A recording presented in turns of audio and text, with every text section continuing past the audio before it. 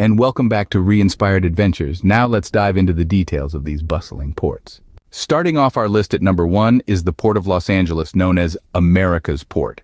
Located in San Pedro Bay, just 20 miles south of downtown Los Angeles, it's a bustling hub of commerce and shipping. Established in 1907, this historic port has grown into one of the largest and busiest in the world. Handling annually over 9 million 20-foot equivalent units, or TEUs, the Port of Los Angeles is a vital link in the supply chain, facilitating trade with over 175 countries.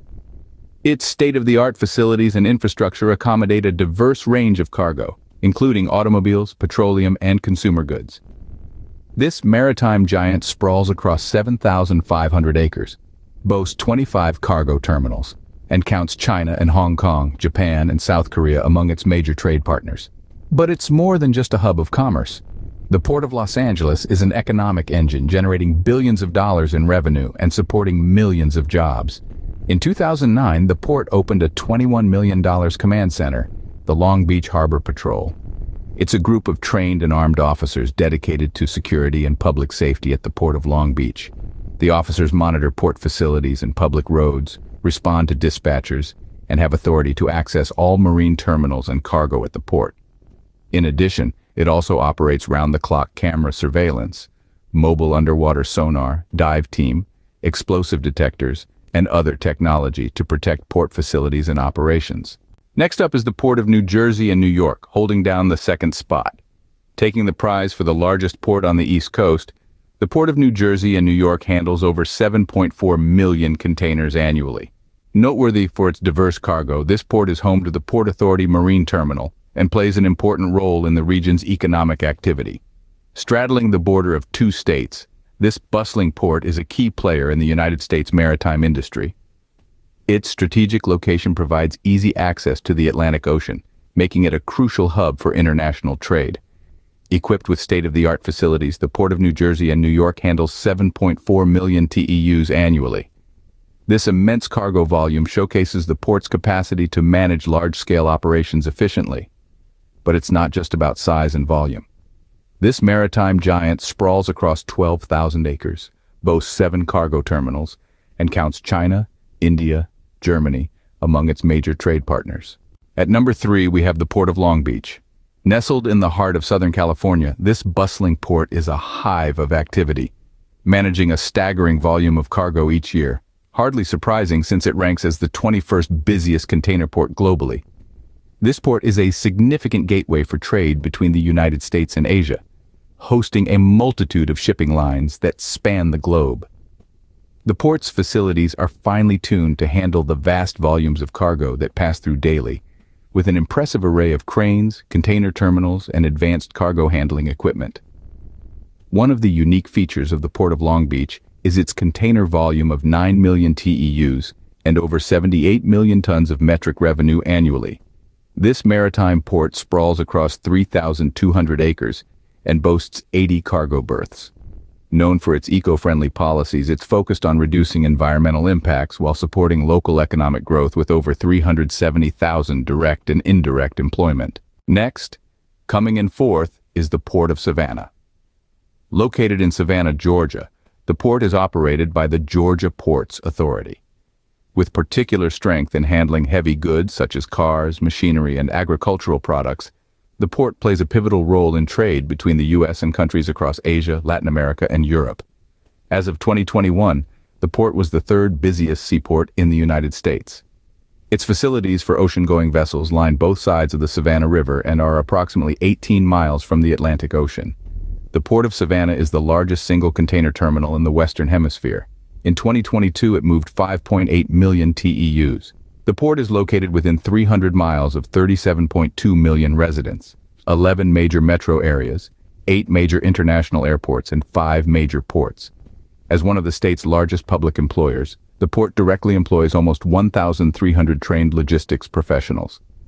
The port, however, is responsible for generating far more employment throughout the state. Its operations, together with private sector, port-related operations, account for more than 440,000 jobs statewide, $106 billion in revenue, and income exceeding $25 billion annually.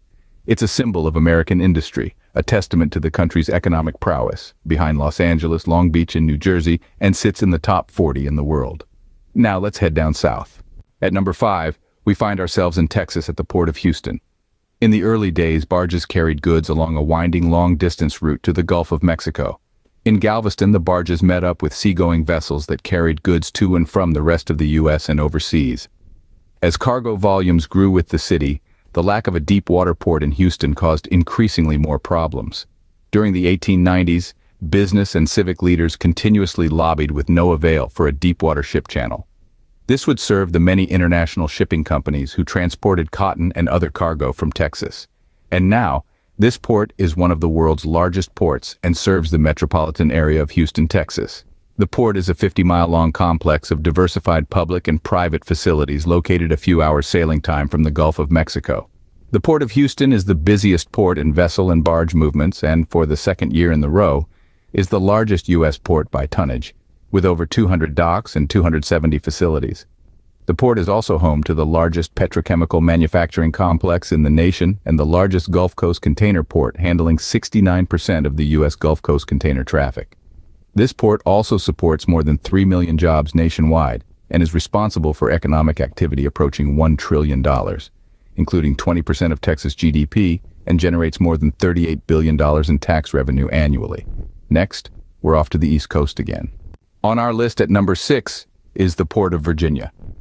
The Virginia's ports have been a boon to Virginia and the world for nearly 4 centuries, from the early founding as America's first port at Jamestown in 1607 through the era of the great clipper ships to the present day.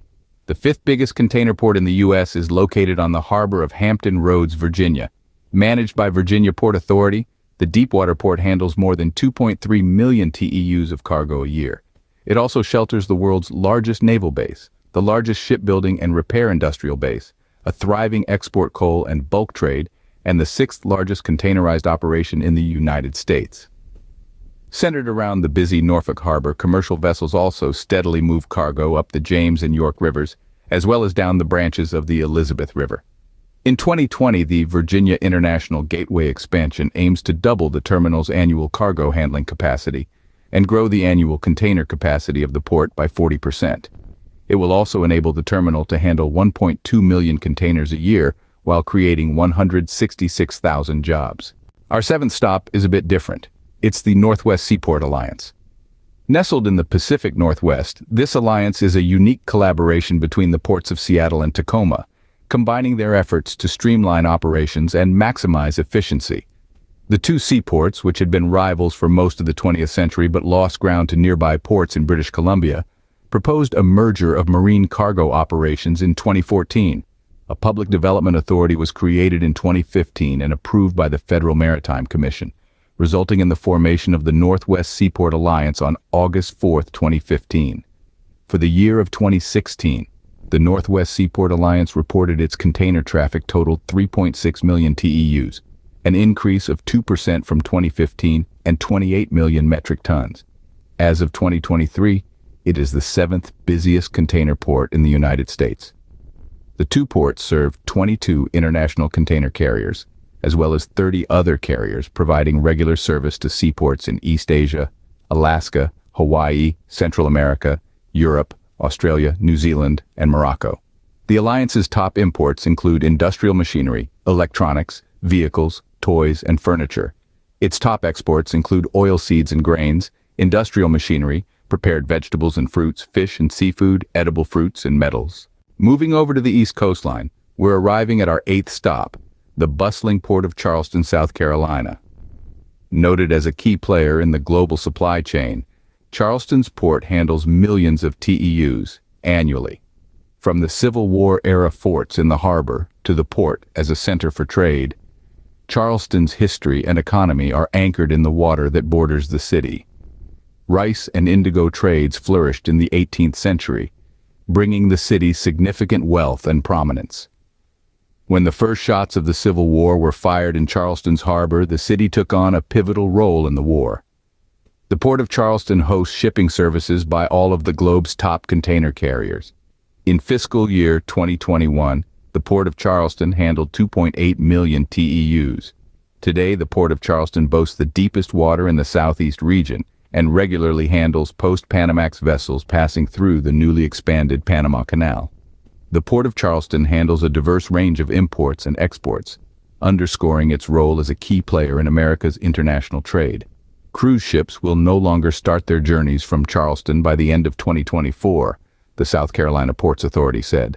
The authority decided to not renew a deal with Carnival Cruise Line that allowed cruises to begin and end from the Union Pier Terminal in downtown Charleston. Cruise ships can continue to dock at Charleston, but only for brief same-day port-of-call stops. Our journey now takes us to the vibrant West Coast, specifically back to the sunny state of California, where the Port of Oakland awaits us. Port of Oakland history spans a period of over 150 years, beginning with the San Francisco Bay, becoming a working harbor in the mid-1800s. The port's past encompasses the Gold Rush, Civil War, Industrial Revolution, 2 World Wars, and the United States coming of age as a global power. In terms of annual container traffic, Oakland ranks among the top 20 ports in the world. Its extensive container terminal facilities and good rail and highway connections make Oakland a major gateway for intermodal shipments to and from the Midwest, Gulf and East Coasts, as well as North California. 3 major railroads serve the port. In 2023, about 75% of Oakland's trade was with Asia. Europe accounted for 15%, Australia, New Zealand, and other Pacific islands about 2%, and other foreign nations about 1%.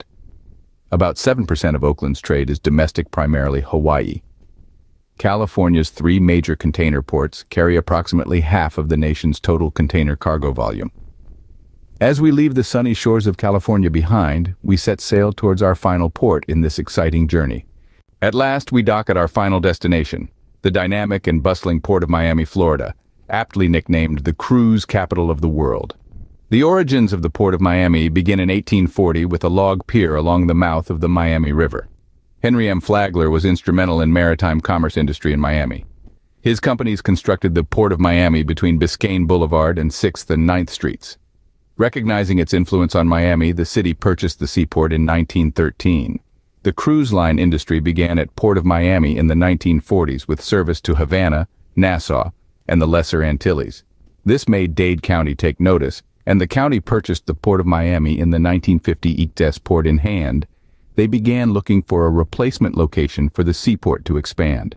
Eventually, with Miami Herald's endorsement, the OR plan won, and on July 22, 1959, Dade County officials announced that the new Seaport would be constructed on Dodge Island and its spoil banks. Port Miami is the busiest cruise passenger port in the world. It accommodates major cruise lines such as Carnival, Royal Caribbean, Norwegian, Disney, and MSC, and others. It also serves as the home port of one of the largest cruise ships in the world, by gross tonnage. Icon of the seas. Over 5.5 million cruise passengers pass through the port each year. As the cargo gateway of the Americas, the port primarily handles containerized cargo with small amounts of break bulk, vehicles, and industrial equipment. It is the largest container port in the state of Florida and 10th in the United States. Over 9.6 million tons of cargo and over 1 million TEUs of intermodal container traffic move through the Seaport per year. The economic impact from cargo operations at Port Miami to Florida amounts to $35 billion. China is Port Miami's largest trade partner, while Honduras is ranked first in terms of trade value. Computers represent the port's most valuable export, while insulated wire and cable are considered the most valuable import. And with the Miami skyline fading into the horizon, we conclude our journey through some of the most influential ports in the United States. If you enjoyed this journey through the top 10 America's busiest ports and want more of these adventures, don't forget to hit that subscribe button. Turn on notifications to ensure you never miss an update from us. Thank you for watching, and until our next adventure, happy exploring.